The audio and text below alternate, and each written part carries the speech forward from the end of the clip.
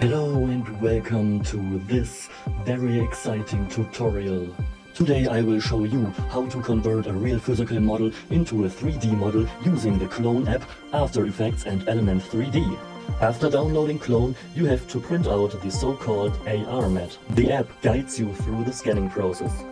The AR dome that is projected over the object is the progress indicator for the capture. Let's not waste time and speed things up.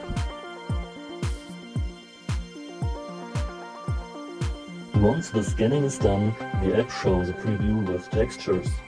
Not bad. Once you are satisfied with the result, you can export the object. For the usage with After Effects and Element 3D, I would recommend the data format OBJ. The export of models requires you to either buy credits or a subscription. I chose the one-time purchase option for unlimited exports. You can send the exported model to your own email address and download it on your computer in the model folder of Element 3D. Open After Effects, create a composition with a size of your choice and create a solid layer. Mark your solid layer and search for Element under the Effects and Presets. After applying Element on your solid layer, click on Scene Setup to open Element 3D. Now search for your imported model under the model browser. Select Use Auto Normals and click on OK. Now you can see a preview of your model, but it has no texture yet. Click on your model under the Scene menu. Click on Material. Now click on Diffuse and import your texture. The texture is imported together with the model. The texture is automatically created and exported by the Qlone app.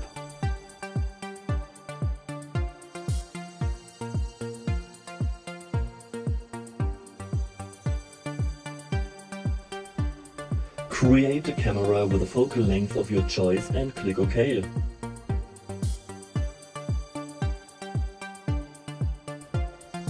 Set up some lights.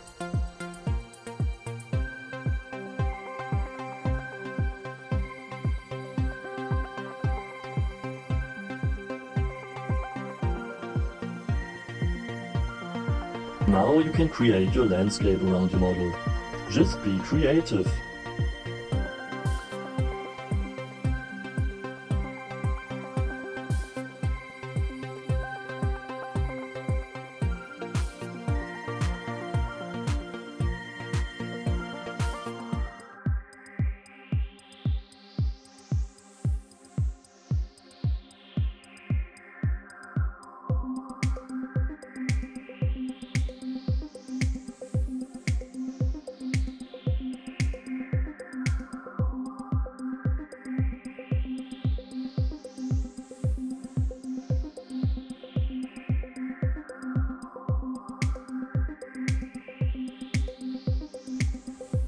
Set up some lights.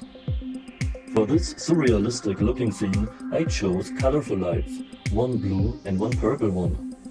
You can choose different light settings to create a more realistic scene.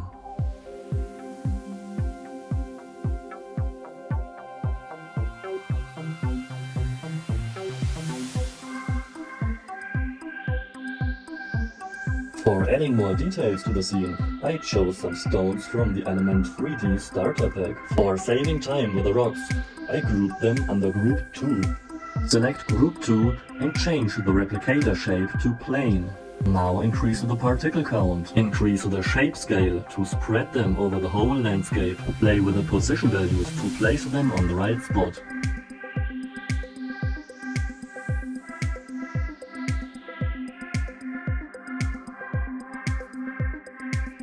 In the drop-down menu of Particle Look, click on Particle Rotation and Rotation Random to give them a more randomized look.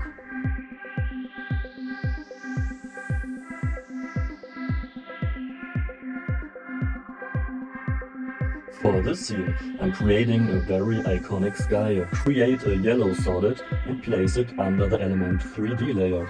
Now create a red solid, place it over the yellow solid and draw a simple mask. Leave a bit of the yellow solid visible below. Do the same with a blue and a black solid. Select all the colorful solids and create a subcomposition.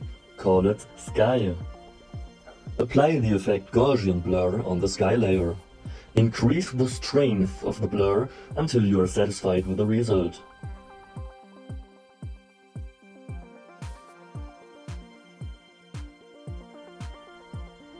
I added more details to the scene using the same technique like for the rocks.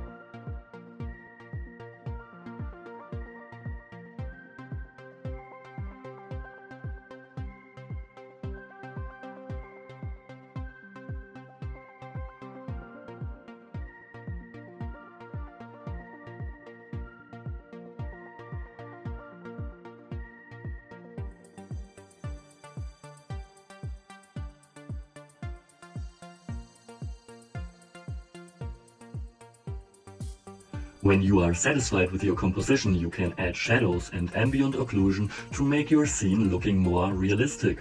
Go under Render Settings in the Element 3D drop-down menu. Go under Shadows and set a tick next to Enable. Select the shadow mode Ray Traced. Now select Ambient Occlusion and set a tick next to Enable AO.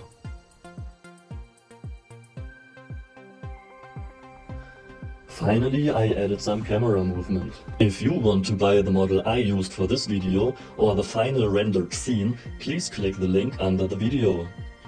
Please click the like button and subscribe if you don't want to miss any of my videos.